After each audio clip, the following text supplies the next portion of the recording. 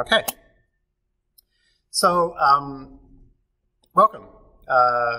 Practical Deep Learning for Coders, Lesson 1. It's kind of Lesson 2 because there's a Lesson 0, and Lesson 0 is why do you need a GPU and how do you get it set up. So if you haven't got a GPU running yet, then go back and do that. Make sure that you can access a Jupyter notebook and then you're ready to start the real Lesson 1. So if you're ready, you will be able to see something like this.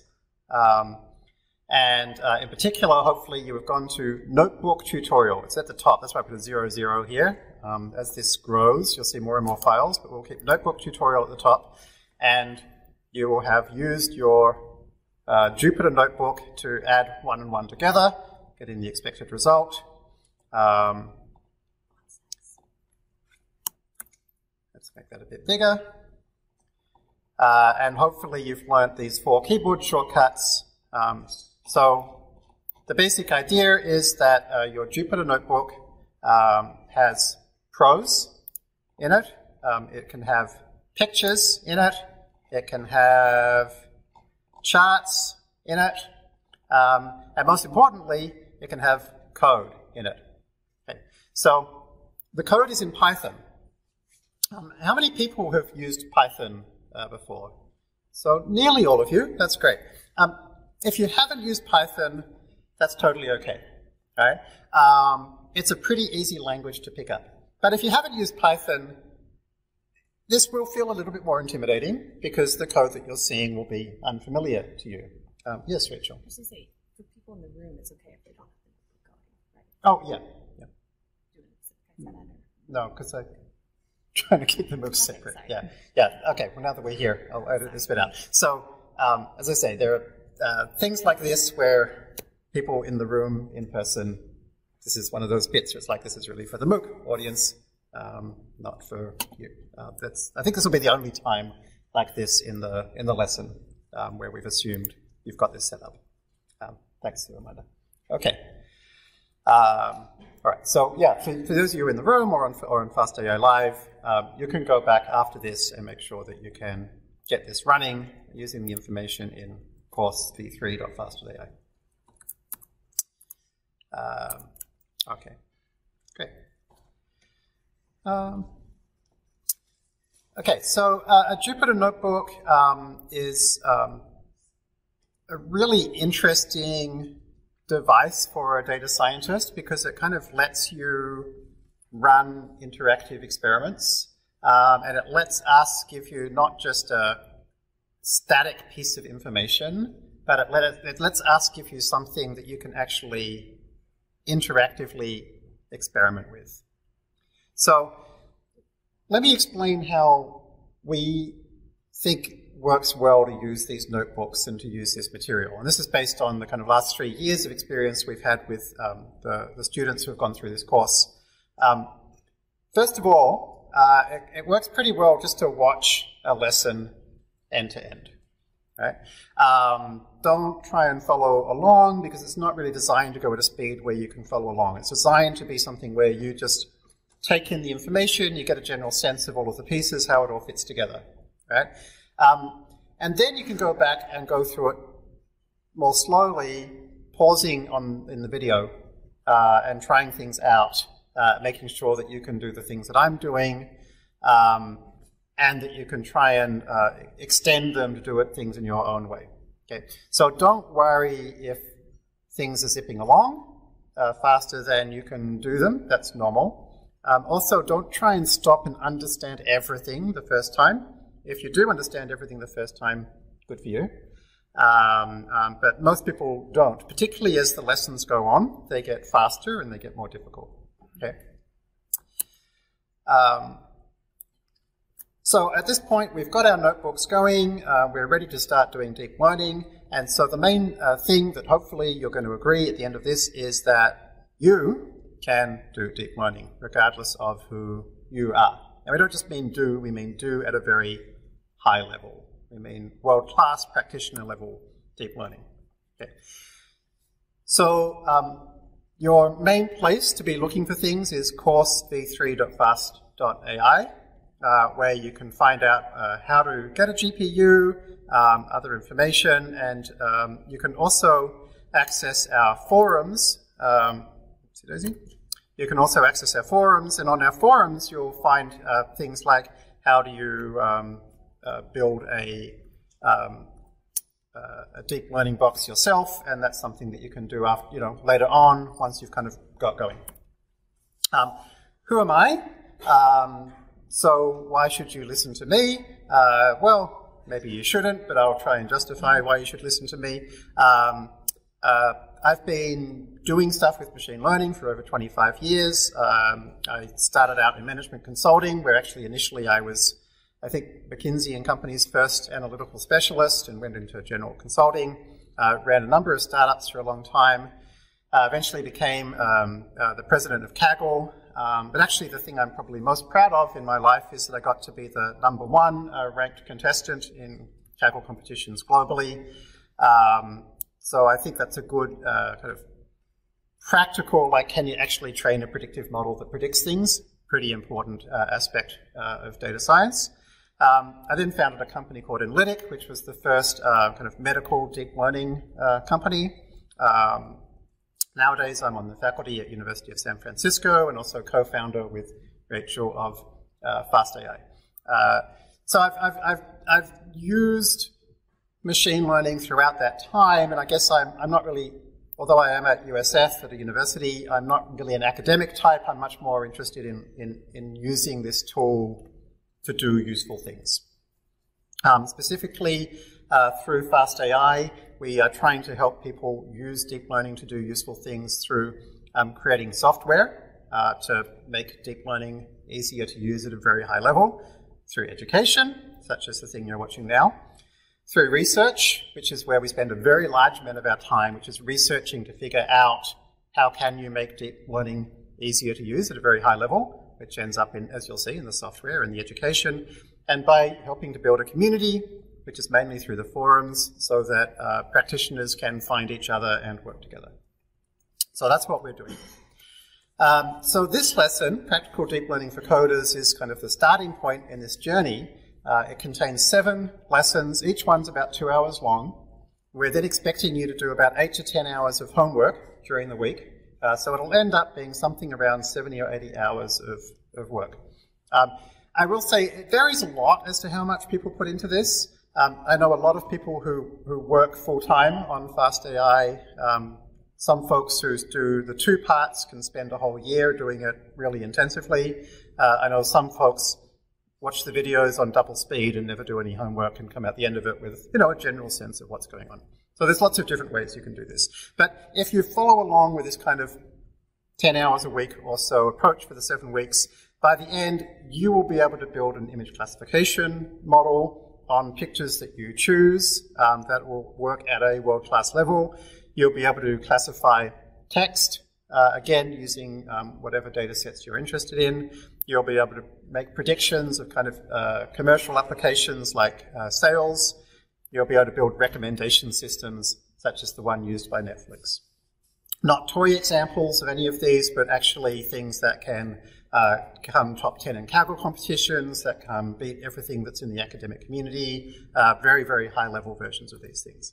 So that might surprise you, that the prerequisite here is literally 1 year of coding and high school math, but we have thousands of students now who have done this and shown it to be true. You will probably hear a lot of naysayers, less now than a couple of years ago than we started, but a lot of naysayers telling you that you can't do it, or that you shouldn't be doing it, or that deep learning's got all these problems. It's not perfect, but these are all things that people claim about deep learning, which are either pointless or untrue. It's not a black box. As you'll see, it's really great for interpreting what's going on. It does not need much data for most practical applications. You certainly don't need a PhD. Rachel has one, so it doesn't actually stop you from doing deep learning if you have a PhD. I certainly don't. I have a philosophy degree and nothing else. It can be used very widely for lots of different applications, not just for vision, which is where it's most well known. You don't need lots of hardware. You know, that 36-cent an hour server is more than enough to get world-class results for most problems. It's true that maybe this is not going to help you to build a sentient brain, but that's not our focus. Okay, so for all the people who say deep learning is not interesting because it's not really AI, not really a conversation that I'm interested in. We're focused on solving interesting real-world problems. What are you going to be able to do by the end of lesson 1? Well, this was an example from Nikhil, who's actually in the audience now because he was in last year's course as well.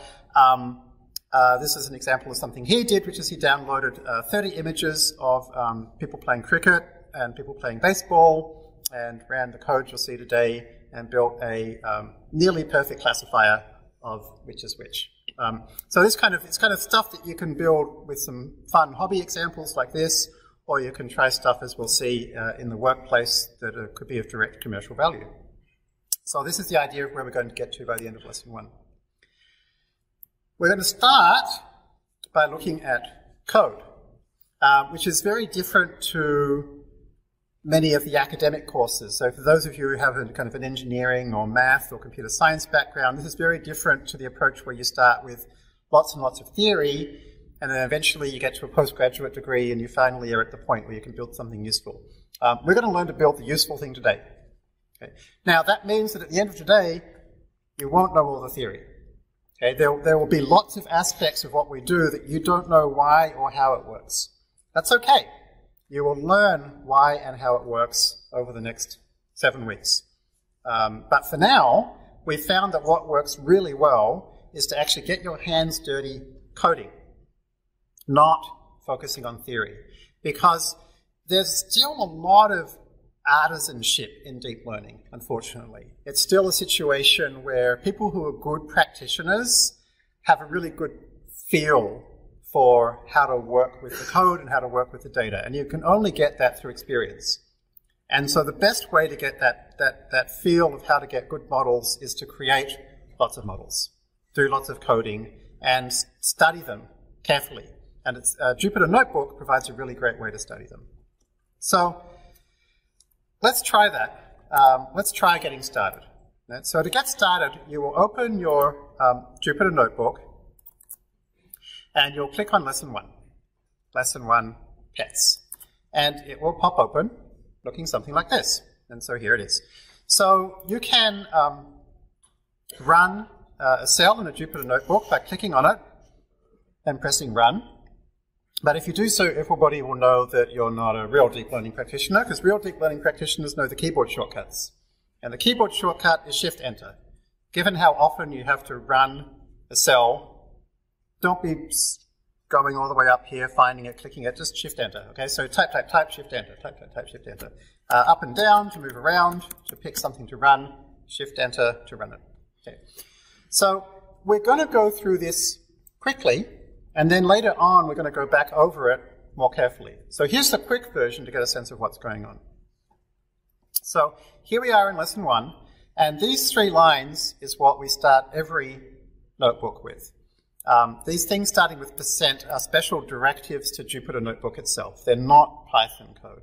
They're called magics, which is kind of a cool name. And these 3 directives, the details aren't very important, but basically it says, hey, if somebody changes the underlying library code while I'm running this, please reload it automatically. If somebody asks to plot something, then please plot it here in this Jupyter Notebook. So just put those 3 lines at the top of everything. The next 2 lines load up the fastai library. What is the fastai library? So it's a little bit confusing. Fastai with no dot is the name of our software, and then fast.ai with the dot is the name of our organization. So if you go to docs.fast.ai, this is the fastai library. Okay, we'll learn more about it in a moment, but for now, just realize everything we are going to do is going to be using basically either fastai or the thing that fastai sits on top of, which is PyTorch. PyTorch is one of the most popular libraries for deep learning in the world. It's a bit newer than TensorFlow, so in a lot of ways it's more modern than TensorFlow. It's extremely fast-growing, extremely popular, and we use it because well, we used to use TensorFlow a couple of years ago, and we found we can just do a lot more quickly with PyTorch. And then we have this software that sits on top of PyTorch and lets you do far more things, far more easily than you can with PyTorch alone. So it's a good combination. We'll be talking a lot about it. But for now, just know that you can use fastai by doing two things. Importing star from fastai, and then importing star from fastai.something, where something is the application you want. And currently fastai supports 4 applications: computer vision, natural language text, tabular data, and collaborative filtering. Okay, and we're going to see lots of examples of all of those during the 7 weeks. So we're going to be doing some computer vision. At this point, if you are a Python software engineer, you are probably feeling sick because you've seen me go import star, which is something that you've all been told to never ever do. Okay, and there's very good reasons to not use import star in standard production code with most libraries. But you might have also seen, for those of you that have used something like MATLAB, it's kind of the opposite. Everything's there for you all the time. You don't even have to import things a lot of the time. It's kind of funny. We've got these two extremes of like, how do I code? You've got the scientific programming community that has one way, and then you've got the software engineering community that has the other. Both have really good reasons for doing things, and with the fastai library, we actually support both approaches. In a Jupyter notebook, where you want to be able to quickly, interactively try stuff out, you don't want to be constantly going back up to the top and importing more stuff and trying to figure out where things are. You want to be able to use lots of tab complete, be very experimental, so import star is great. Then when you're building stuff in production, you can do the normal PEP 8 style, proper software engineering practices. So don't worry when you see me doing stuff which at your workplace is frowned upon. Okay, this is a different style of coding. It's not that there are no rules in data science programming, it's that the rules are different, right? When you're training models, the most important thing is to be able to interactively experiment quickly. Okay, so you'll see we use a lot of very different processes, styles, and stuff to what you're used to, but they're there for a reason, and you'll learn about them over time. You can choose to use a similar approach or not. It's entirely up to you. The other thing to mention is that the fastai libraries designed in a very interesting modular way, and you'll find over time that when you do use import star, there's far less clobbering of things than you might expect. It's all explicitly designed to allow you to pull in things and use them quickly without having problems. Okay, so we're going to look at some data. And there's 2 main places that we'll be tending to get data from for the course.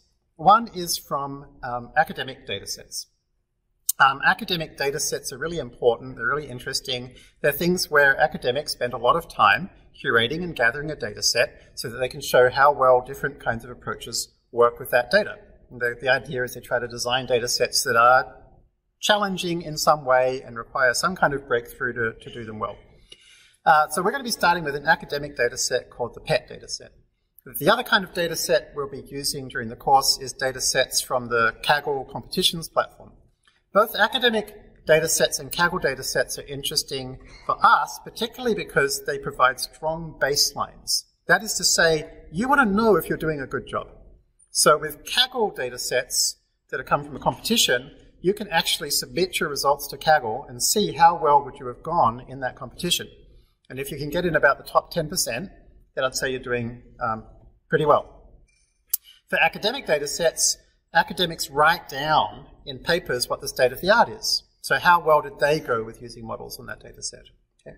So this is what we're going to do. We're going to try and create models that get right up towards the top of Kaggle competitions, preferably actually in the top 10, not just the top 10%, or that meet or exceed academic state-of-the-art published results.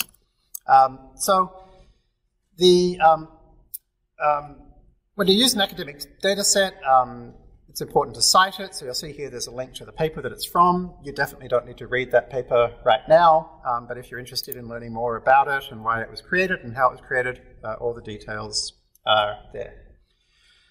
So in this case, this is a pretty difficult challenge. The pet data set is going to ask us to distinguish between 37 different categories of dog breed and cat breed. So that's really hard. In fact, every course until this one, we've used a different data set, which is one where you just have to decide is something a dog or is it a cat.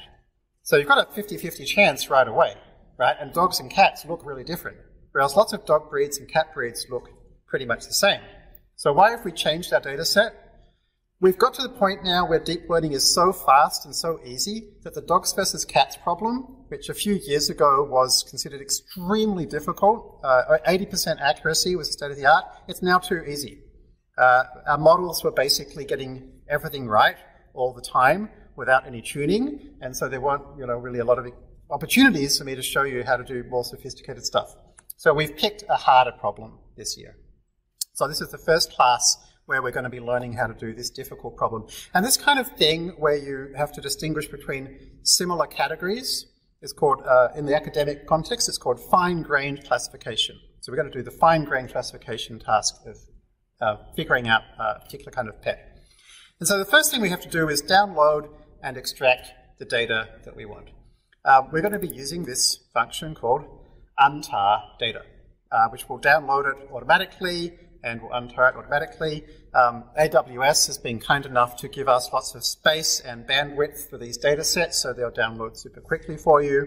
And so the first question then would be, how do I know what untar data does? So you can just type help, and you will find out what module did it come from, because since we imported star, we don't necessarily know that. What does it do? And something you might not have seen before, even if you're an experienced programmer, is what exactly do you pass to it? You're probably used to seeing the names, URL, file name, destination, but you might not be used to seeing these bits. These bits are types. Okay, and if you've used a type programming language, you'll be used to seeing them, but Python programmers are less used to it. But if you think about it, you don't actually know how to use a function unless you know what type each thing is that you're providing it. So we make sure that we give you that type information directly here in the help. So in this case, the URL is a string, and the file name is either, union means either a path or a string, and it defaults to nothing. And the destination is either a path or a string, and it defaults to nothing. So we'll learn more shortly about how to get more documentation about the details of this. But for now, we can see we don't have to pass in a file name or a destination. It'll figure them out for us from the URL. So, and for all the data sets we'll be using in the course, we already have constants defined for all of them, right? So in this URLs module, or class actually, you can see that's where it's going to grab it from. Okay, so it's going to download that to some convenient path and untar it for us, and will then return the value of path. Okay, and then in Jupyter Notebook, it's kind of handy.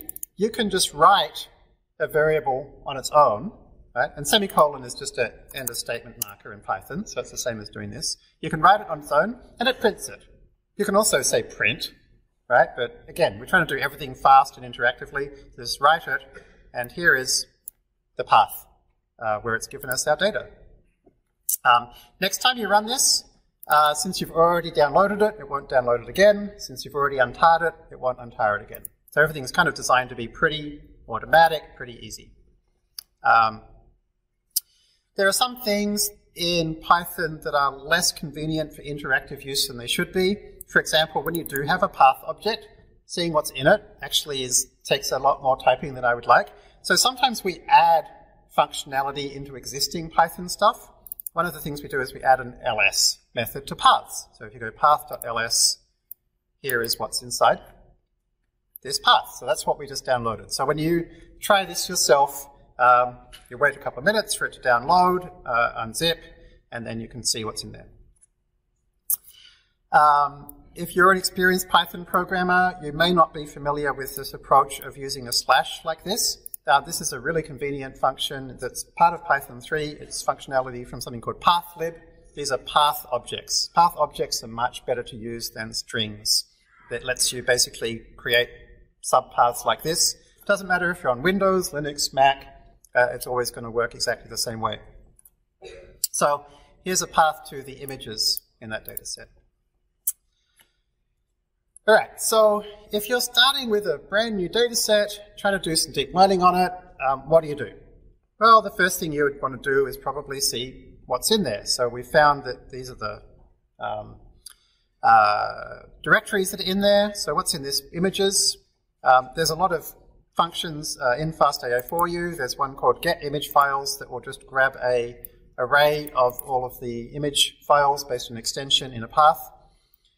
And so here you can see we've got lots of different files. Okay, so this is a pretty common way for computer vision data sets to get passed around, is that there's just one folder with a whole bunch of files in. So the interesting bit then is, how do we get the labels? So in machine learning, the labels refer to the thing we're trying to predict. And if we just eyeball this, we can immediately see that the labels are actually part of the file name. You see that, right? It's kind of like path/label_number extension. So we need to somehow get a list of these bits of each file name, and that will give us our labels. Because that's all you need to build a deep learning model. You need some pictures, so files containing the images, and you need some labels. So in fastai, this is made really easy. There's a object called image data bunch, and an image data bunch represents all of the data you need to build a model. And there's basically some factory methods which try to make it really easy for you to create that data bunch. We'll talk more about this shortly, but a training set and a validation set with images and labels for you. Now in this case, we can see we need to extract the labels from the names. Okay, so we're going to use from name RE. So for those of you that use Python, you'll know RE is the module in Python that does regular expressions, things that's really useful for extracting text. I just went ahead and created the regular expression that would extract the label from this text. Okay, so those of you who are not familiar with regular expressions, super useful tool. It'd be very useful to spend some time figuring out how and why that particular regular expression is going to extract the label from this text. Okay. So with this factory method, we can basically say, okay, I've got this path containing images. This is a list of file names. Remember, I got them back here. This is the regular expression pattern that is going to be used to extract the label from the file name. We'll talk about transforms later. And then you also need to say, what size images do you want to work with? So that might seem weird. Why do I need to say what size images I want to work with? Because the images have a size. We can see what size the images are. And I guess, honestly, this is a shortcoming of current deep learning technology, which is that a GPU has to apply the exact same instruction to a whole bunch of things at the same time in order to be fast. And so if the images are different shapes and sizes, it can't do that. Right? So we actually have to make all of the images the same shape and size. In part one of the course, we're always going to be making images square shapes. In part two, we'll learn how to use rectangles as well. It turns out to be surprisingly nuanced. Right? But pretty much everybody in pretty much all computer vision modeling, nearly all of it, uses this approach of square. And 224 by 224, for reasons we'll learn about, is an extremely common size that most models tend to use. So if you just use size equals 224, you're probably going to get pretty good results most of the time. And this is kind of the little bits of artisanship that I want to teach you folks, which is like what generally just works. Okay, so if you just use size equals 224, that'll generally just work for most things most of the time. So this is going to return a data bunch object. And in fastai, everything you model with is going to be a data bunch object. We're going to learn all about them and what's in them and how do we look at them and so forth. But basically, a data bunch object contains 2 or 3 data sets. It contains your training data. We'll learn about this shortly. It'll contain your validation data, and optionally, it contains your test data. And for each of those, it contains your your images and your labels, or your texts and your labels, or your tabular data and your labels, or so forth. And that all sits there in this one place. Something we'll learn more about a little bit is normalization, but generally in nearly all machine learning tasks, you have to make all of your data about the same size, specifically about the same mean and about the same standard deviation.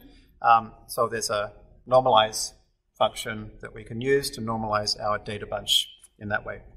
Okay. Getting a question. Okay, Rachel, come and ask the question. Come over here. Thanks. What does the function do if the image size is not 224? Great. So this is what we're going to learn about shortly. Basically, this thing called transforms is used to do a number of things, and one of the things it does is to make something size 224. Let's take a look at a few pictures. Here are a few pictures of things from my data bunch. So you can see data.showBatch can be used to show me the contents of some of the contents in my data bunch. So this is going to be 3 by 3. And you can see roughly what's happened is that they all seem to have been kind of zoomed and cropped in a reasonably nice way. So basically what it'll do is something called, by default, center cropping, which means it'll kind of grab the middle bit and it'll also resize it. So we'll talk more about the details of this because it turns out to actually be quite important. But basically a combination of cropping and resizing is used. Something else we'll learn about is we also use this to do something called data augmentation. So there's actually some randomization in how much and where it crops and stuff like that. Okay, but that's the basic idea, is some cropping and some resizing. Often we also do some padding. So there's all kinds of different ways, and it depends on data augmentation, which we're going to learn about shortly. And what does it mean to normalize the images? So normalizing the images we're going to be learning more about later in the course. But in short, it means that the pixel values, and we're going to be learning more about pixel values, the pixel values start out from 0 to 255, and some pixel values might tend to be really, well, I should say some channels, because there's red, green, and blue. So some channels might tend to be really bright, and some might tend to be really not bright at all, and some might vary a lot, and some might not vary much at all. It really helps train a deep learning model if each one of those red, green, and blue channels has a mean of 0 and a standard deviation of 1.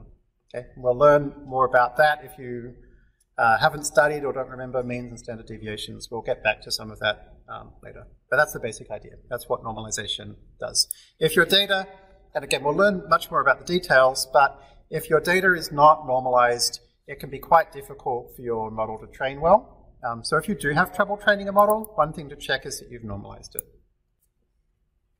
As GPU men will be in power of 2, doesn't size 256 sound more practical, considering GPU utilization? So we're going to be getting into that shortly, but the brief answer is that the models are designed so that the final layer is of size 7 by 7. So we actually want something where if you go 7 times 2 a bunch of times, then you end up with something that's a good size. Yeah, all of these details we are gonna get to, but the key thing is I wanted to get you training a model as quickly as possible. But you know, one of the most important things to be a really good practitioner is to be able to look at your data. Okay, so it's really important to remember to go data.showBatch and take a look. It's surprising how often when you actually look at the data set you've been given that you realize it's got weird black borders on it, or some of the things have text covering up some of it, or some of it's rotated in odd ways. So make sure you take a look. Okay. And then the other thing we want to do is not just look at the pictures, but also look at the labels. And so all of the possible label names are called your classes. Right? So in the data bunch, you can print out your data.classes. And so here they are. That's all of the possible labels that we found by using that regular expression on the file names. And we learned earlier on in that prose I wrote at the top that there are 37 possible categories. And so just checking length data.classes, it is indeed 37. A data bunch will always have a property called C, and that property called C, the technical details we'll kind of get to later, but for now you can kind of think of it as being the number of classes. For things like regression problems and multi-label classification and stuff, that's not exactly accurate, but it'll do for now. It's important to know that data.c is a really important piece of information that is something like, or at least for classification problems, it is the number of classes. All right, believe it or not, we're now ready to train a model. And so a model is trained in fastai using something called a learner. And just like a data bunch is a general fastai concept for your data, and from there are subclasses for particular applications, like image data bunch. A learner is a general concept for things that can learn to fit a model. And from that, there are various subclasses to make things easier. And in particular, there's one called convlearner, which is something that will create a convolutional neural network for you. And we'll be learning a lot about that over the next few lessons. But for now, just know that to create a learner for a convolutional neural network, you just have to tell it two things. The first is, what's your data? And not surprisingly, it takes a data bunch. And the second thing you need to tell it is, what's your model? Or what's your architecture? So as we'll learn, there are lots of different ways of constructing a convolutional neural network. But for now, the most important thing for you to know is that there's a particular kind of model called a ResNet, which works extremely well nearly all the time. And so for a while at least, you really only need to be choosing between two things, which is what size ResNet do you want? Okay, just basically, how big is it? And we'll learn all about the details of what that means. But there's one called a ResNet 34, and there's one called a ResNet 50. And so when we're getting started with something, I'll pick the smaller one because it'll train faster. So that's kind of it. That's as much as you need to know to be a pretty good practitioner about architectures for now, which is that there's two architectures, or two variants of one architecture that work pretty well, ResNet 34 and ResNet 50. Start with the smaller one and see if it's good enough. So that is all the information we need to create a convolutional neural network learner. There's one other thing I'm going to give it though, which is a list of metrics. Metrics are literally just things that get printed out as it's training. So I'm saying I would like you to print out the error rate, please. Now you can see the first time I ran this on a newly installed box, it downloaded something. What's it downloading? It's downloading the ResNet 34 pre-trained weights. Now what this means is that this particular model has actually already been trained for a particular task. And that particular task is that it was trained on looking at about 1.5 million pictures of all kinds of different things, 1,000 different categories of things, using an image, a data set called ImageNet. And so we can download those pre-trained weights so that we don't start with a model that knows nothing about anything, but we actually start with a model that knows how to recognize the 1,000 categories of things in ImageNet.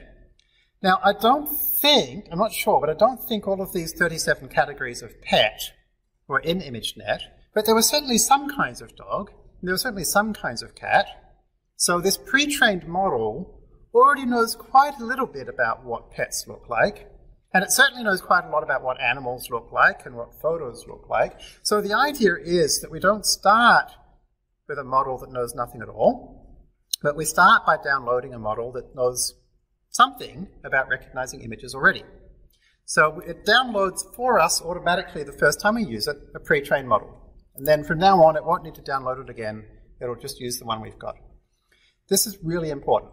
We're going to learn a lot about this. It's kind of the focus of the whole course, which is how to do, this is called transfer learning. How to take a model that already knows how to do something pretty well and make it so that it can do your thing really well.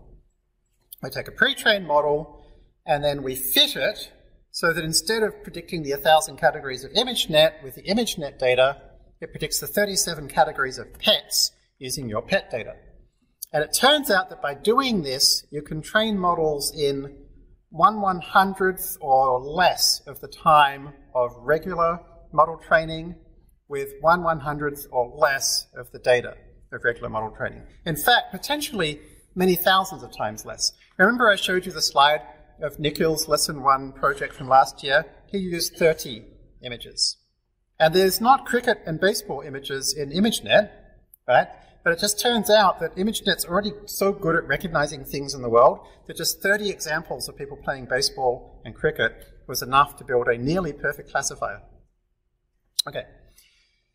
Now, you would naturally be potentially saying, well, wait a minute, how do you know that it was going to actually, that it can actually recognize pictures of people playing cricket versus baseball in general? Maybe it just learned to recognize those 30.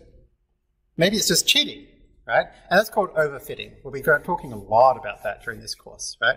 But overfitting is where you don't learn to recognize pictures of, say, cricket versus baseball, but just these particular cricketers and these particular photos and these particular baseball players and these particular photos. We have to make sure that we don't overfit. And so the way we do that is using something called a validation set. A validation set is a set of images that your model does not get to look at. And so these metrics, like in this case error rate, get printed out automatically using the validation set, a set of images that our model never got to see. When we created our data bunch, it automatically created a validation set for us. Okay? And we'll learn lots of ways of creating and using validation sets, but because we try to bake in all of the best practices, we actually make it nearly impossible for you not to use a validation set. Because if you're not using a validation set, you don't know if you're overfitting. Okay? So we always print out the metrics on a validation set, we always hold it out, we always make sure that the model doesn't touch it. That's all done for you. Okay? And that's all built into this data bunch object. So now that we have a conv learner, we can fit it. You can just use a method called fit, but in practice you should nearly always use a method called fit one cycle. We'll learn more about this during the course, but in short, one cycle learning is a paper that was released, I'm trying to think, a few months ago, less than a year ago. March? Yeah, so a few months ago, and it turned out to be dramatically better, both more accurate and faster than any previous approach. So again, I don't want to teach you how to do 2017 deep learning, right? In 2018, the best way to fit models is to use something called one cycle. We'll learn all about it, but for now, just know you should probably type learn.fit one cycle, right? If you forget how to type it, you can start typing a few letters and hit tab, okay, and you'll get a list of potential options, right? And then if you forget what to pass it, you can press Shift Tab, and it'll show you exactly what to pass it. So you don't actually have to type help. And again, this is kind of nice that we have all the types here, because we can see cycle length, we'll learn more about what that is shortly, is an integer, and then max learning rate could either be a float or a collection or whatever, and so forth. And you can see that momentums will default to this tuple, so on and so forth. Okay, so for now, just know that this number 4 basically decides how many times do we go through the entire data set? How many times do we show the data set to the model so that it can learn from it? Each time it sees a picture, it's going to get a little bit better, but it's going to take time, and it means it could overfit. If it sees the same picture too many times, it'll just learn to recognize that picture, not pets in general. We'll learn all about how to tune this number during the next couple of lessons, but starting out with 4 is a pretty good start, just to see how it goes. And you can actually see after 4 epochs, or 4 cycles, we've got an error rate of 6%. So a natural question is, how long did that take? That took 1 minute and 56 seconds. Yeah. So we're paying, 60 cents an hour. We just paid for 2 minutes of time. I mean, we actually pay for the whole time that it's on and running, but we use 2 minutes of compute time. And we got an error rate of 6%. So 94% of the time, we correctly picked the exact right one of those 94 dog and cat breeds, which feels pretty good to me. But to get a sense of how good it is, maybe we should go back and look at the paper. Just remember, I said the nice thing about using academic papers or Kaggle data sets is we can compare our solution to whatever the best people in Kaggle did or whatever the academics did. So this particular data set of pet breeds is from 2012. And if I scroll through the paper, you'll generally find in any academic paper there'll be a section called experiments about 2/3 of the way through. And if you find the section on experiments, then you can find the section on accuracy. And they've got lots of different models. And their models, as you'll read about in the paper, are extremely kind of pet specific. They learn something about how pet heads look and how pet bodies look and pet images in general look. They combine them all together.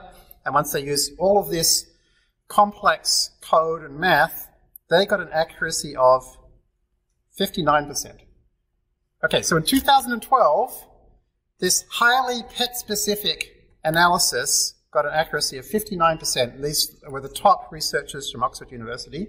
Today, in 2018, with basically, if you go back and look at actually how much code we just wrote, it's about 3 lines of code. The other stuff is just printing out things to see what we're doing. We got 94%, so 6% error. So like that gives you a sense of, you know, how far we've come with deep learning, and particularly with PyTorch and FastAI, how easy things are. Yeah. So before we take a break, I just want to check to see if we've got any. And just remember, if you're in the audience and you see a question that you want asked, please click the love heart next to it so that Rachel knows that you want to hear about it. Also, if there is something with 6 likes and Rachel didn't notice it, which is quite possible, just quote it in a reply and say, hey, Rachel, this one's got 6 likes. Okay, so what we're going to do is we're going to take a 8-minute break. So we'll come back at 8:05. So where we got to was we just trained a model. We don't exactly know what that involved or how it happened, but we do know that with 3 or 4 lines of code, we built something which smashed the accuracy of the state-of-the-art of 2012. 6% error certainly sounds like pretty impressive for something that can recognize different dog breeds and cat breeds. But we don't really know why it works, but we will. That's okay. Right? And in terms of getting the most out of this course, we very, very regularly hear after the course is finished the same basic feedback, which this is literally copy and pasted from the forum. I fell into the habit of watching the lectures too much and Googling too much about concepts without running the code. At first I thought I should just read it and then research the theory. Okay. And we keep hearing people saying, my number one regret is I just spent 70 hours doing that. And at the very end, I started running the code, and oh, it turned out I learned a lot more. So please, run the code. Really run the code. I should have spent the majority of my time on the actual code in the notebooks, running it, seeing what goes in, and seeing what comes out.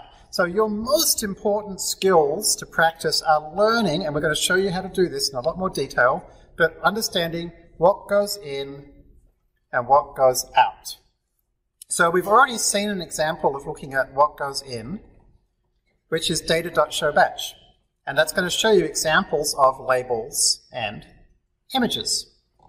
And so next, we're going to be seeing how to look at what came out.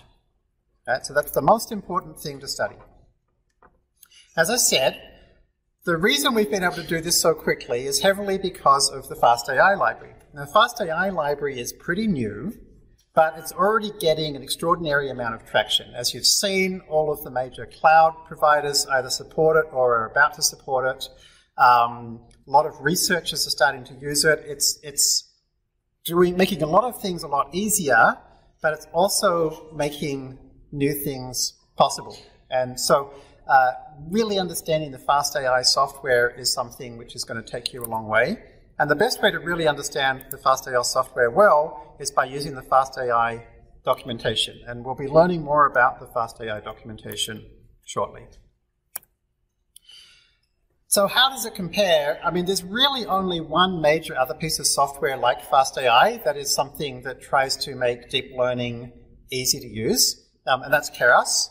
Keras is a really terrific piece of software. We actually used it for the previous courses until we switched to fastai. It runs on top of TensorFlow. It was kind of the gold standard for making deep learning easy to use before, but life is much easier with fastai. So if you look, for example, at the last year's course exercise, which is getting dogs versus cats, fastai lets you get much more accurate, less than half the error on a validation set, of course. Training time is less than half the time. Lines of code is about a sixth of the lines of code. And the lines of code are more important than you might realize, because those 31 lines of Keras code involve you making a lot of decisions, setting lots of parameters, doing lots of configuration. So that's all stuff where you have to know how to set those things to get kind of best practice results. Whereas these 5 lines of code, anytime we know what to do for you, we do it for you. Anytime we can pick a good default, we pick it for you. Okay? So hopefully you'll find this a really useful library, not just for learning deep learning, but for taking it a very long way. How far can you take it? Well, as you'll see, all of the research that we do at fastai uses the library. And an example of the research we did, which was recently featured in Wired, describes a new breakthrough in natural language processing, which people are calling the ImageNet moment, which is basically we broke a new state-of-the-art result in text classification, which OpenAI then built on top of our paper to do with more compute and more data and some different tasks to take it even further. And this is an example of something that we've done in the last 6 months, in conjunction actually with my colleague Sebastian Ruder. An example of something that's being built in the fastai library, and you're going to learn how to use this brand new model in 3 lessons' time. Okay, and you're actually going to get this exact result from this exact paper yourself. Another example, one of our alums, Hamel Hussain, who you'll come across on the forum plenty because he's a great guy, very active, built a new system for natural language semantic code search. You can find it on GitHub, where you can actually type in English sentences and find snippets of code that do the thing you ask for. And again, that's being built with the fastai library using the techniques you'll be learning in the next 7 weeks. In production. In production, yeah. Well, I think at this stage it's part of their experiments platform, so it's kind of pre-production, I guess. And so the best place to learn about these things and get involved in these things is on the forums, where as well as categories for each part of the course, there's also a general category for deep learning where people talk about research papers, applications, so on and so forth. So even though today we're kind of going to focus on a small number of lines of code to do a particular thing, which is image classification, and we're not learning much math or theory or whatever, over these 7 weeks, and then part 2, another 7 weeks, we're going to go deeper and deeper and deeper. And so where can that take you? I want to give you some examples. That there is Sarah Hooker. She did our first course a couple of years ago. Her background was economics. Didn't have a background in coding, math, computer science. I think she started learning to code 2 years before she took our course. She helped develop something at, she started a nonprofit called Delta Analytics. They helped build this amazing system where they attached old mobile phones to trees in the Kenyan rainforests and used it to listen for chainsaw noises, and then they used deep learning to figure out when there was a chainsaw being used, and then they had a system set up to alert rangers to go out and stop illegal deforestation in the rainforests. So that was something that she was doing while she was in the course as part of her kind of class projects. What's she doing now? She is now a Google Brain researcher, which I guess is one of the top, if not the top place to do deep learning. She's just been publishing some papers. Now she is going to Africa to set up Google Brain's first deep learning AI research center in Africa. Now I'll say, like, she worked her ass off. You know, she really, really invested in this course, not just doing all of the assignments, but also going out and reading Ian Goodfellow's book and doing lots of other things, but it really shows where somebody who has no computer science or math background at all can be now one of the world's top deep learning researchers and doing very valuable work. Another example from our most recent course, Christine Payne, she is now at OpenAI. And you can find her post and actually listen to her music samples of she actually built something to do automatically create chamber music compositions that you can play and you can listen to online. And so, again, is her background math and computer science? Actually, that's her there, classical pianist. Now, I will say she's not your average classical pianist. She's a classical pianist who also has a master's in medical research from Stanford and studied neuroscience and was a high-performance computing expert at D.E. Shaw and was valedictorian at Princeton. Anyway, she, very annoying person, good at everything she does. But, I think it's really cool to see how a kind of a domain expert, in this case the domain of playing piano, can go through the fastai course and come out the other end at, I guess OpenAI would be, of the three top research institutes, Google Brain and OpenAI would be two of them, probably along with DeepMind. And interestingly, actually, one of our other students, or I should say alumni of the course, recently interviewed her for a blog post series he's doing on top AI researchers. And she said one of the most important pieces of advice she got was from me. And she said the piece of advice was pick one project, do it really well, make it fantastic. Okay, so that was the piece of advice she found the most useful. And we're going to be talking a lot about you doing projects and making them fantastic during this course. Having said that, I don't really want you to go to AI or Google Brain. What I really want you to do is go back to your workplace or your passion project and apply these skills there, right? Let me give you an example. MIT released a deep learning course, and they highlighted in their announcement for this deep learning course this medical imaging example. And one of our students, Alex, who is a radiologist, said, you guys just showed a model overfitting. I can tell because I'm a radiologist, and this is not what this would look like on a chest film. This is what it should look like, and this, as a deep learning practitioner, this is how I know that this is what happened in your model. So Alex is combining his knowledge of radiology and his knowledge of deep learning to assess MIT's model from just two images very accurately, right? And so this is actually what I want most of you to be doing, is to take your domain expertise and combine it with the deep learning practical aspects that you'll learn in this course and bring them together like Alex is doing here.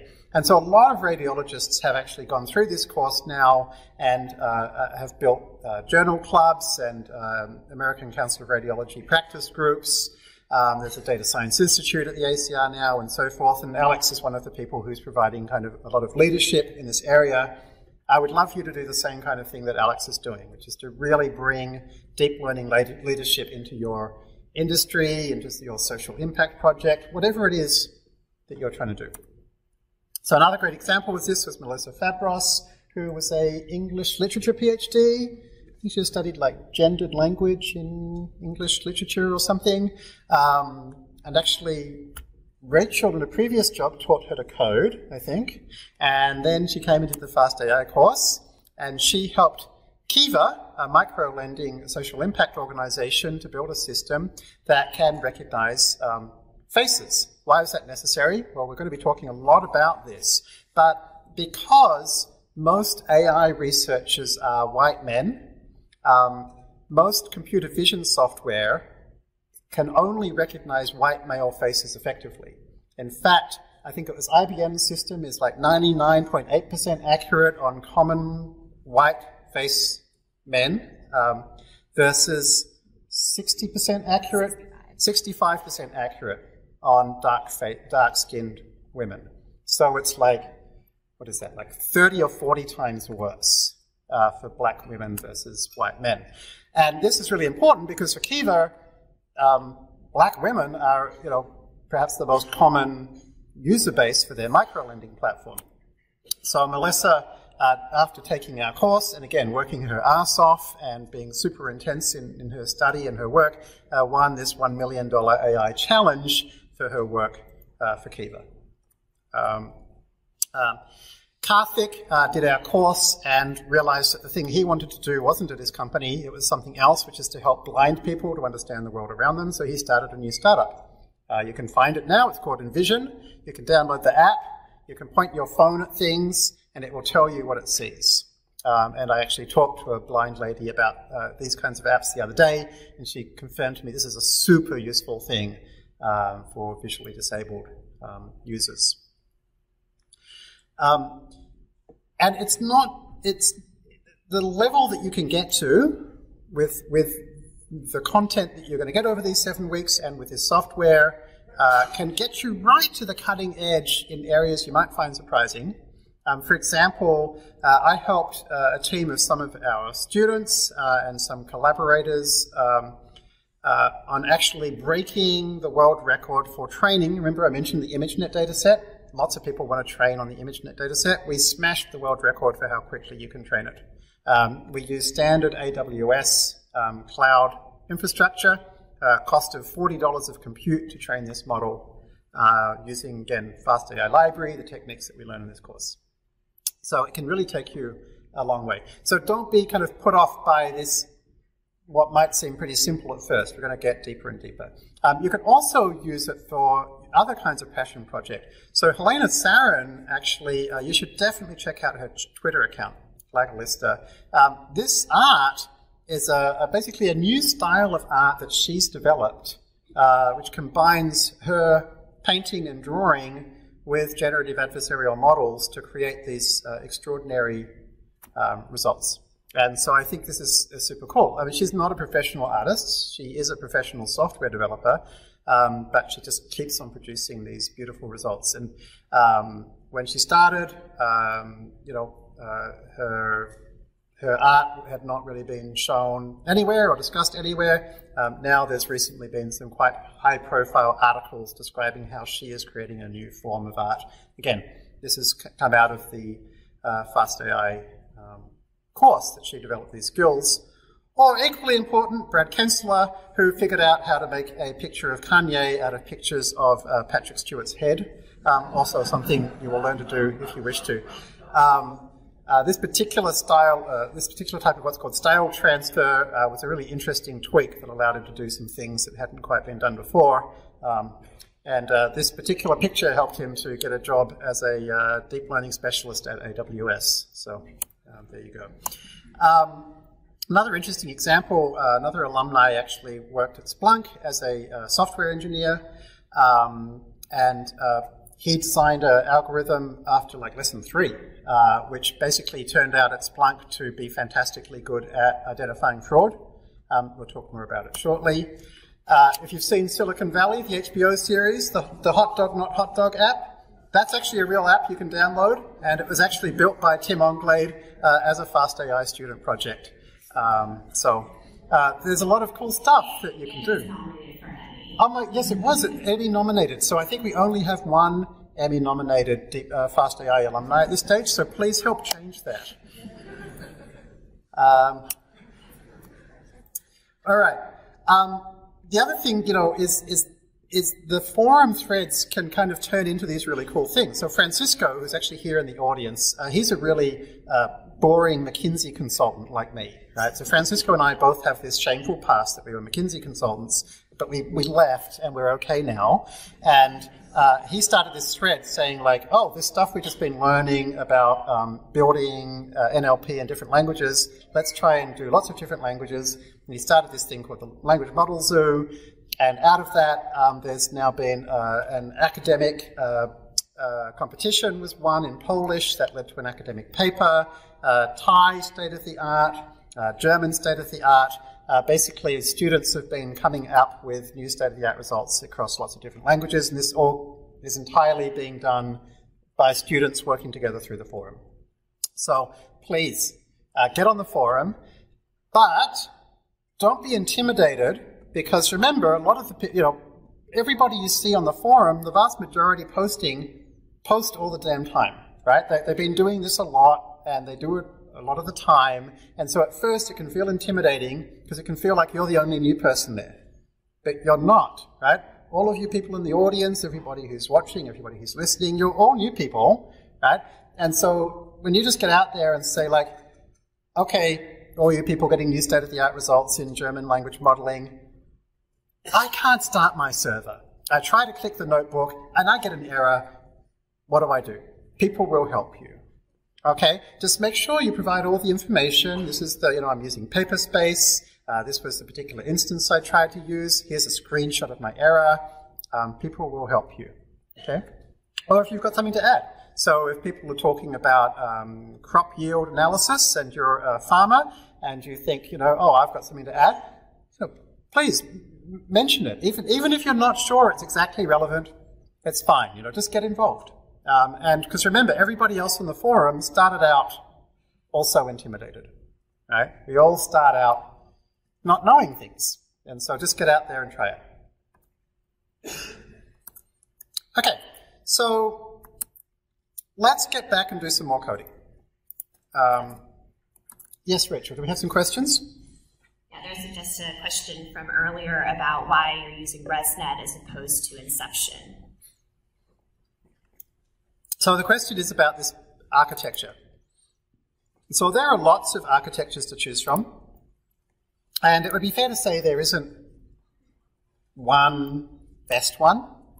But if you look at things like the Stanford Dawnbench benchmark for ImageNet classification, you'll see in first place and second place and third place and fourth place is fastai, Jeremy Howard and fastai, Jeremy Howard, fastai, Yaroslav's from the Department of Defense Innovation Team, Google, ResNet, ResNet, ResNet, ResNet.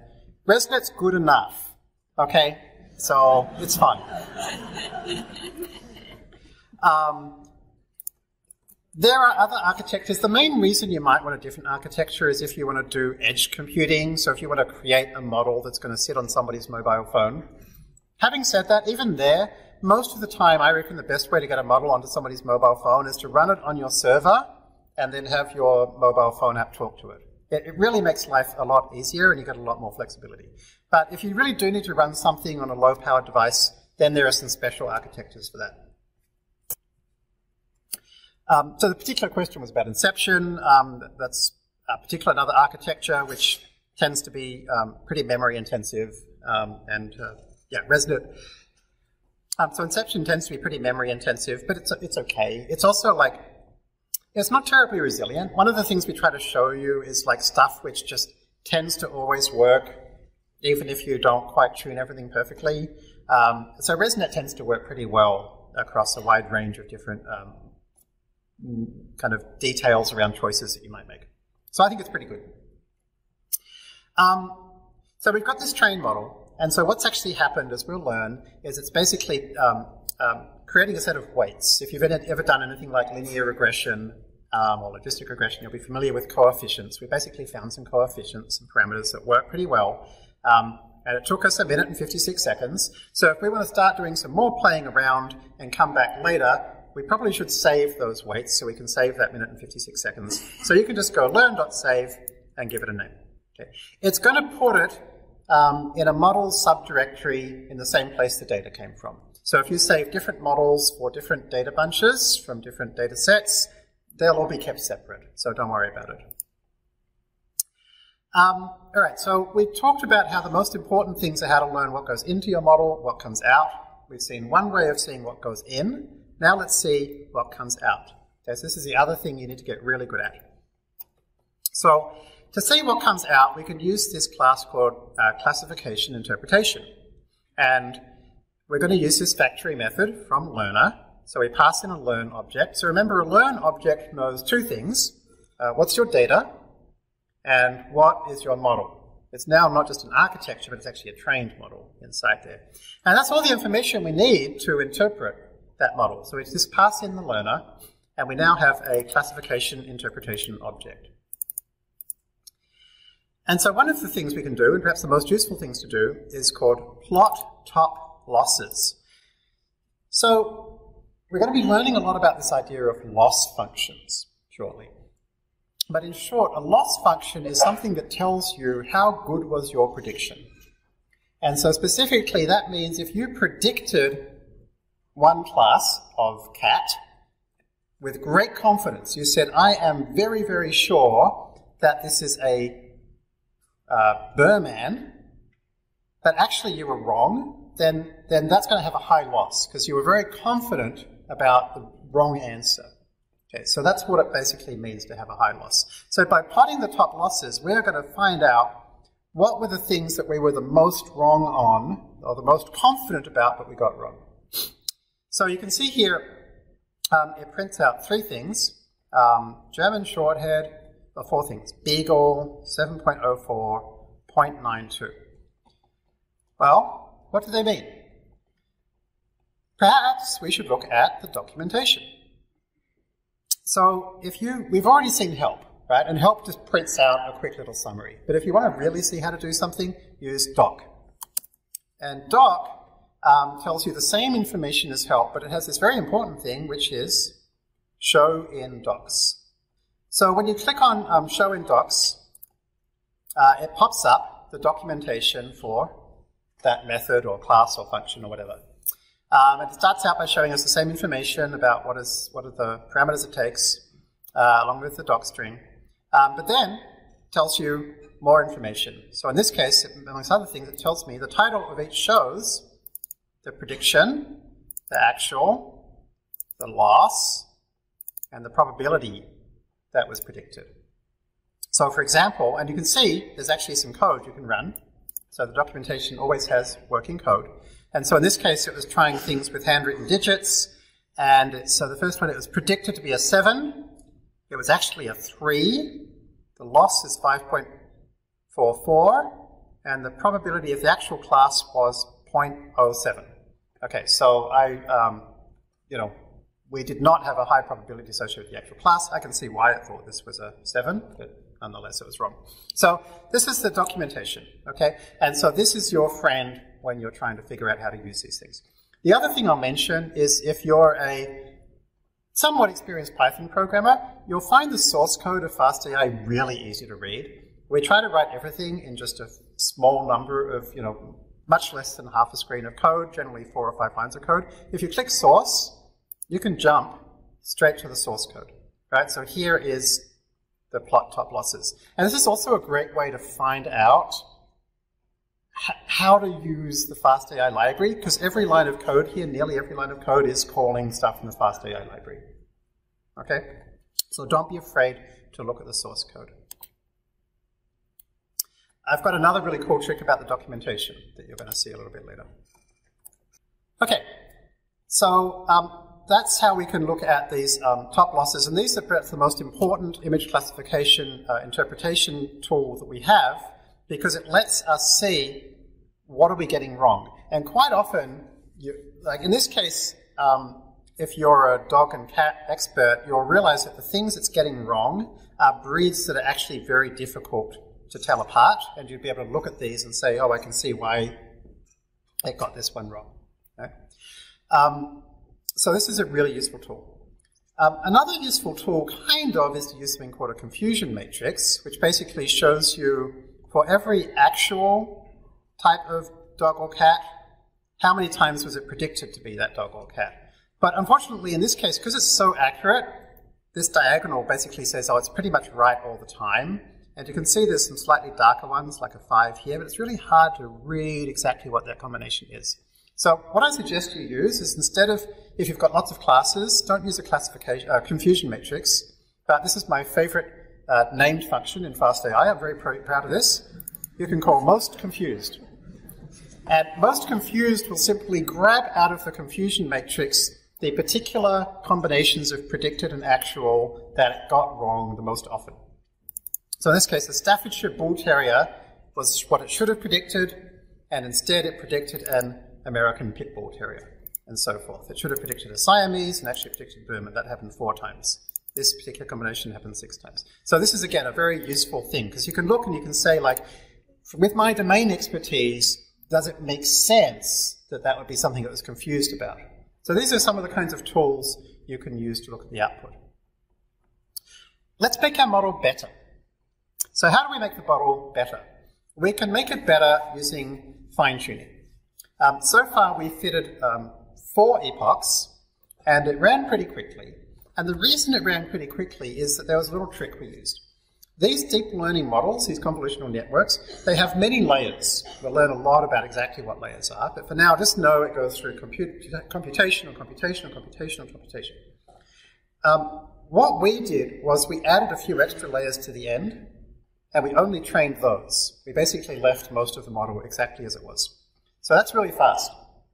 And if we're trying to build a model of something that's similar to the original pre-trained model, so in this case similar to the ImageNet data, that works pretty well.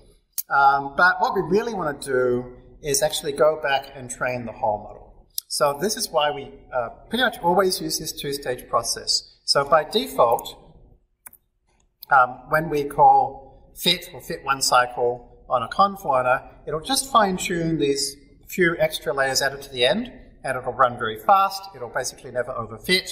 But to really get it good, you have to call unfreeze. And unfreeze is the thing that says, please train the whole model. And then I can call fit one cycle again, and, uh-oh, the error got much worse. Okay, why? In order to understand why, we're actually going to have to learn more about exactly what's going on behind the scenes.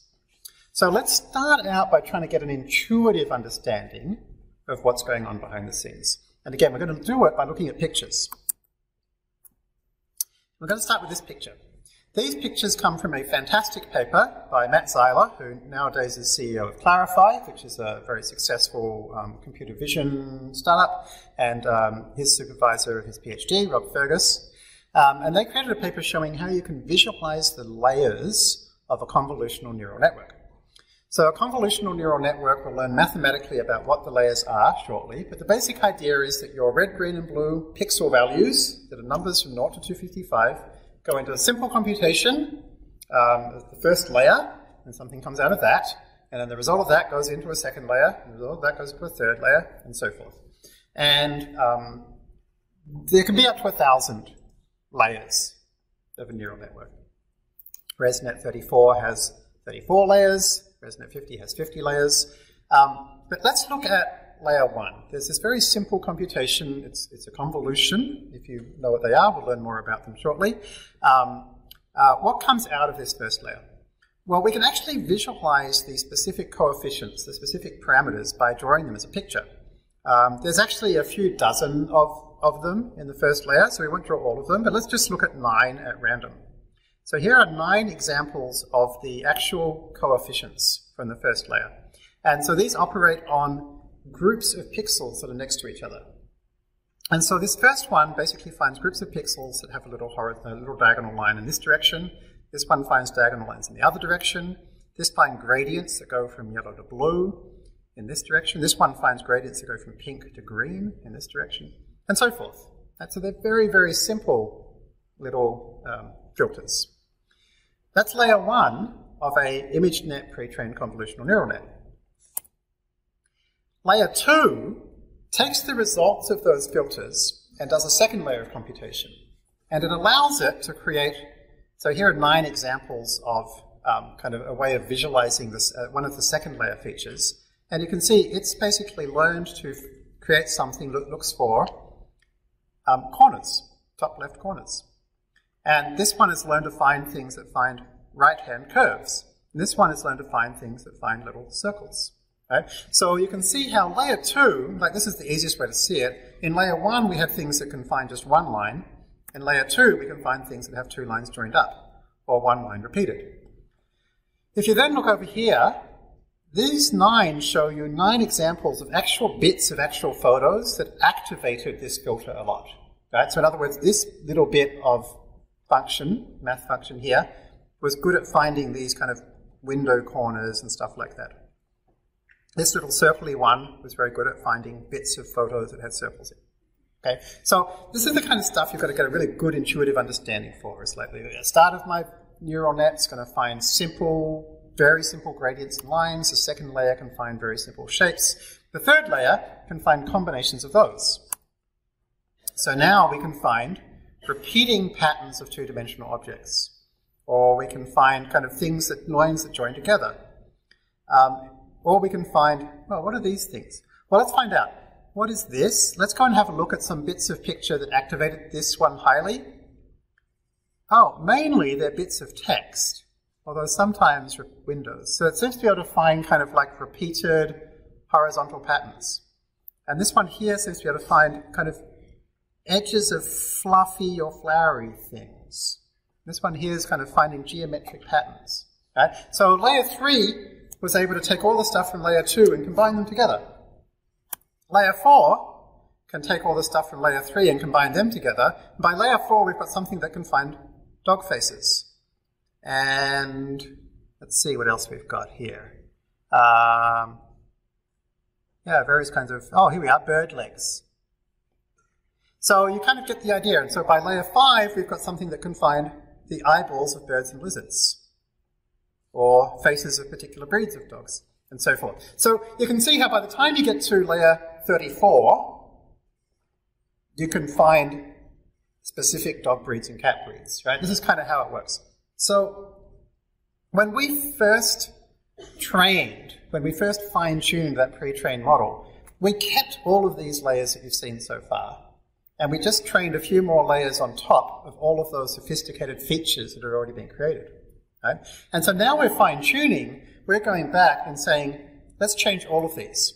We'll start with them where they are, right? But let's see if we can make them better. Now, it seems very unlikely that we can make these layer 1 features better. Like, it's very unlikely that the definition of a diagonal line is going to be different when we look at dog and cat breeds versus the ImageNet data that this was originally trained on. So we don't really want to change layer 1 very much, if at all.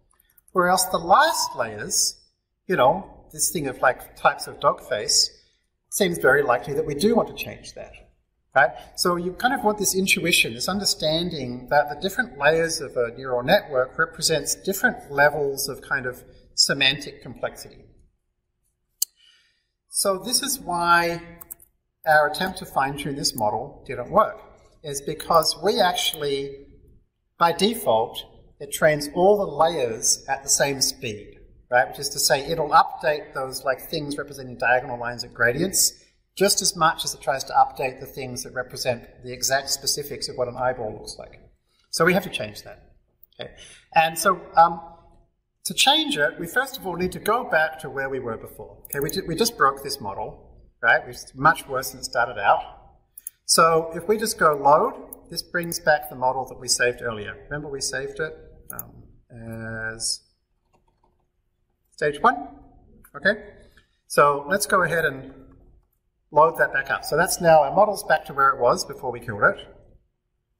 And let's run Learning Rate Finder. We'll learn about what that is next week. But for now, just know this is the thing that figures out what is the fastest I can train this neural network at without making it zip off the rails and get blown apart. Okay, so we can call learn.lrfind, and then we can go learn.recorder.plot, and that will plot the result of our LR finder. And what this basically shows you is there's this key parameter that we're going to learn all about called the learning rate. And the learning rate basically says how quickly am I updating the parameters in my model. And you can see that what happens is, as this bottom one here shows me what happens as I increase the learning rate, and this one here shows what's the result, what's the loss. And so you can see once the learning rate gets past 10 to the negative 4, my loss gets worse, right? So it actually so happens, in fact I can check this, if I press Shift Tab here, my learning rate defaults to 0.003. So my default learning rate is about here.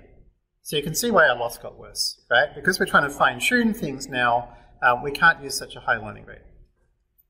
So based on the learning rate finder, I tried to pick something, well before it started getting worse. So I decided to pick 1e neg 6. So I decided I'm going to train at that rate. But there's no point training all the layers at that rate, because we know that the later layers worked just fine before when we were training much more quickly. Again, it was the default, which was, to remind us, 0.003. So what we can actually do is we can pass a range of learning rates to learn.fit. And we do it like this. You use this keyword in Python. You may have come across it before. It's called slice. And that can take a start value and a stop value. And basically what this says is train the very first layers at a learning rate of 1e neg 6, and the very last layers at a rate of 1e neg 4, and then kind of distribute all the other layers across that, between those two values equally.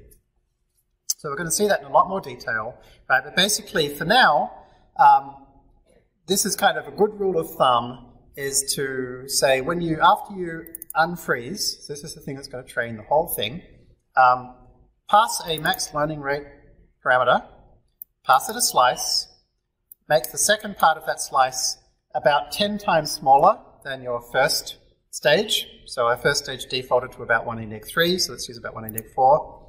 And then this one should be a value from your learning rate finder, which is well before things started getting worse. And you can see things are starting to get worse maybe about here.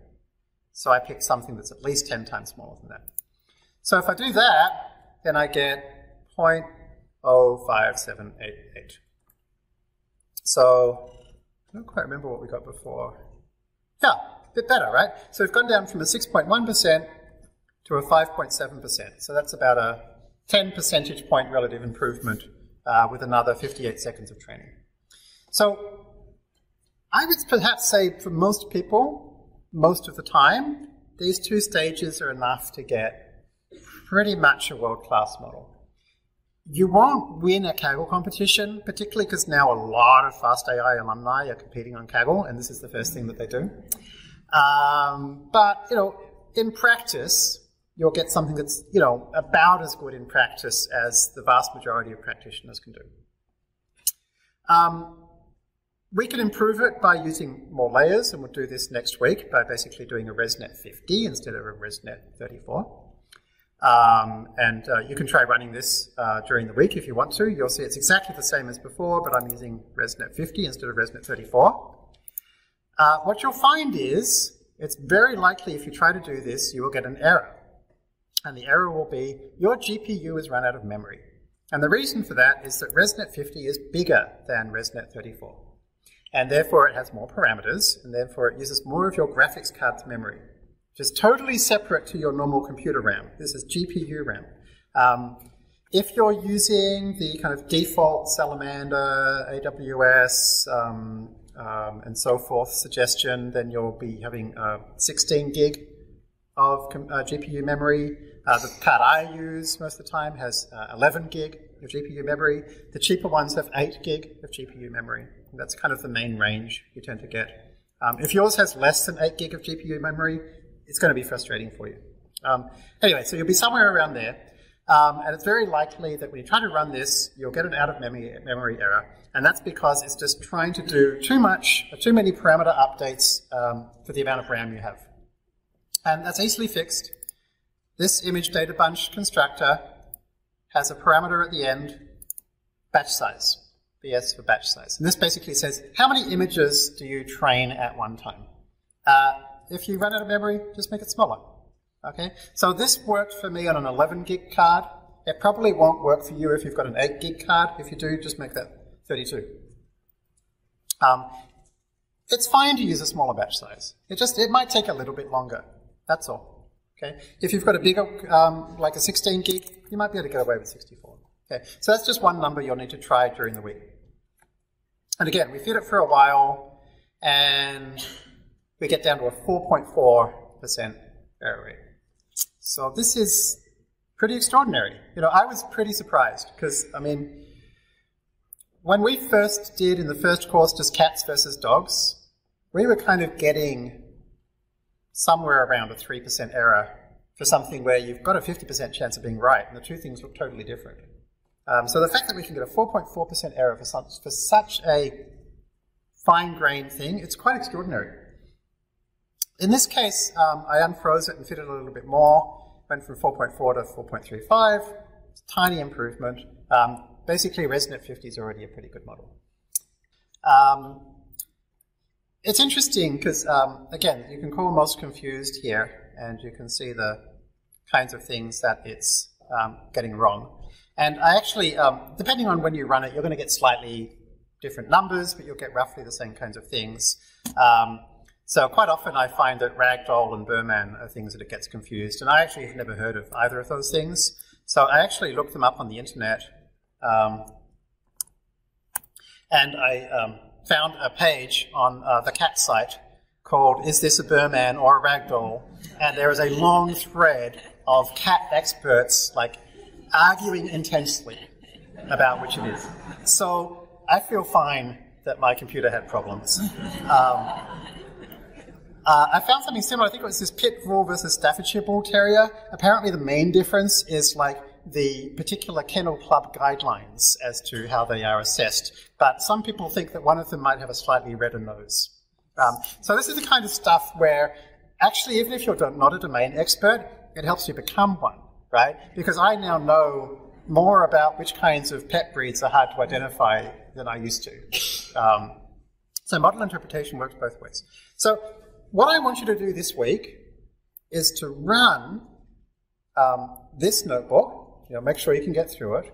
But then what I really want you to do is to get your own image data set. And actually, Francisco, who I mentioned earlier, he started the Language Stew model thread, and he's now helping to TA the course. He's actually putting together a guide that will show you how to download data from Google Images, so you can create your own data set to play with. But before I do, I want to... There's also one more question. Okay, I'll come back to that in a moment. Before I do, I want to show you how to create labels in lots of different ways, because your data set, wherever you get it from, won't necessarily be that kind of regex-based approach. It could be in lots of different formats. So to show you how to do this, I'm going to use the MNIST sample. MNIST is pictures of hand-drawn numbers. Just because I want to show you different ways of creating these data sets. The MNIST sample basically looks like this. So I can go path.ls, okay? And you can see it's got a training set and a validation set already. So basically the people that put together this data set have already decided what they want you to use as a validation set. Okay, so if we go path/train.ls, you'll see there's a folder called 3 and a folder called 7. Right? Now this is really, really common way to give people labels. It's basically to say, oh, everything that's a 3, I'll put in a folder called 3. Everything that's a 7, I'll put in a folder called 7. Right? This is often called an ImageNet style data set, because this is how ImageNet is distributed. So if you have something in this format where the labels are just whatever the folder's called, you can say from folder. Okay? And that will create an image data bunch for you. And as you can see, 3, 7, it's created the labels just by using the folder names. Another possibility, and as you can see, we can train that, get 99.55% accuracy, blah, blah, blah. Another possibility, and for this MNIST sample I've got both, it might come with a CSV file that would look something like this. For each file name, what's its label? Now in this case, the labels aren't 3 or 7, they're 0 or 1, which is basically, is it a 7 or not? Right? So that's another possibility. So if this is how your labels are, you can use from CSV. And if it's called labels.csv, you don't even have to pass in a file name. If it's called anything else, then you can pass in the CSV labels file name. Okay, so that's how you can use a CSV. Again, there it is. This is now, is it a 7 or not? Another possibility, and then you can call data.classes to see what it found. Another possibility is, as we've seen, is you've got paths that look like this. And so in this case, this is the same thing. These are the folders, right? I could actually grab the label by using a regular expression. And so here's the regular expression. So we've already seen that approach. And again, you can see data.classes has found it. So what if it's something that's in the file name or the path, but it's not just a regular expression, it's more complex? You can create an arbitrary function that extracts a label from the file name or path. And in that case, you would say from name and function. Another possibility is that you did something even more flexible than that, and so you're going to write some code to create an array of labels. And so in that case, you can just pass in from lists. So here's I've created an array of labels. Here are my labels. Here's from lists, okay? And then I just pass in that array. So you can see there's lots of different ways of creating labels. So during the week, try this out. Now, you might be wondering, how would you know to do all these things? Like, where am I going to find this kind of information, right? How do you possibly know to do all this stuff? So I'll show you something incredibly cool. Let's grab this function. And do you remember, to get documentation, we type doc. And here's the documentation for the function, and I can click Show in Docs. And it pops up the documentation. So here's the thing. Every single line of code I just showed you, I took it this morning and I copied and pasted it from the documentation. So you can see here the exact code that I just used. So the documentation for fastai doesn't just tell you what to do, but step to step how to do it. And here is perhaps the coolest bit. If you go to fastai, fastai_docs, and click on docs source, it turns out that all of our documentation is actually just Jupyter notebooks. So in this case, I was looking at vision.data. So here is the vision.data notebook. You can download this repo, you can git clone it, and if you run it, you can actually run every single line of the documentation yourself. Okay, so all of our docs is also code. And so like this is the kind of the ultimate example to me of experimenting, right? Is that you can now experiment, and you'll see in GitHub it doesn't quite render properly because GitHub doesn't quite know how to render notebooks properly. But if you git clone this and open it up in Jupyter, you can see it. And so now, anything that you read about in the documentation, nearly everything in the documentation has actual working examples in it with actual data sets that are already sitting in there in the repo for you. And so you can actually try every single function in your browser. Try seeing what goes in and try seeing what comes out. There's a question, will the library use multi-GPU in parallel by default? The library will use multiple CPUs by default, but just one GPU by default. We probably won't be looking at multi-GPU until part 2. It's easy to do, and you'll find it on the forum, but most people won't be needing to use that now. And the second question is whether the library can use 3D data, such as MRI or CAT scan. Yes, it can, and there is actually a forum thread about that already. Although that's not as developed as 2D yet, but maybe by the time the MOOC is out, it will be. So before I wrap up, I'll just show you an example of the kind of interesting stuff that you can do by doing this kind of exercise. Remember earlier I mentioned that one of our alums who works at Splunk, which is a NASDAQ-listed, big, successful company, created this new anti-fraud software. This is actually how he created it as part of a fastai Part 1 class project. He took the telemetry of users who had Splunk Analytics installed and watched their mouse movements, and he created pictures of the mouse movements. He converted speed into color and right and left clicks into splodges.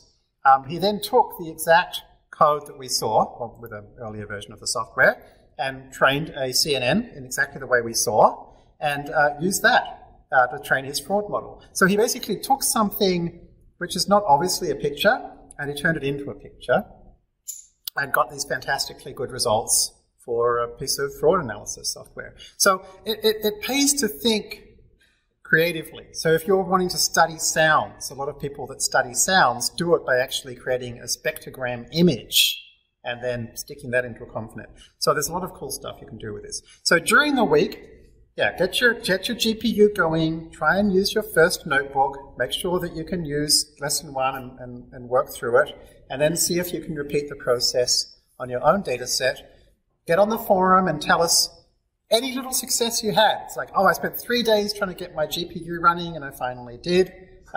Any constraints that you hit, try it for an hour or 2, but if you get stuck, please ask. And if you're able to successfully build a model with a new data set, let us know. And I will see you next week.